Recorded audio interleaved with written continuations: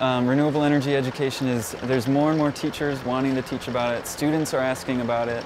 So KidWind is a company that does renewable energy education, focusing on wind power, so bringing the science of wind and other renewables into K through 12 classrooms throughout the United States. So this is a comprehensive curriculum we've designed for grades 6 through 12. Turbine data, so we've listed a number of sites that publish live data. And many school districts and states are incorporating renewable energy into the standards that teachers have to teach about. All the way at the very top? How high up do you think that is in meters? I like this metric system. That's good, yeah. From a pedagogical standpoint, our materials and our curriculum is based much more in this experiential learning and in hands-on learning. How a wind turbine works, its role in society today, how we produce electricity, how it's used, and so on. This one actually got bent, and it's been kind of a demo model.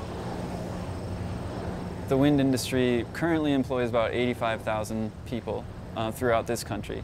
By the year 2030, there's an expectation that about 500,000 jobs will be in the wind industry alone. So just by engaging students at a young age, getting them inspired and interested in this technology, we're absolutely confident that many of them will go on to be leaders in this field.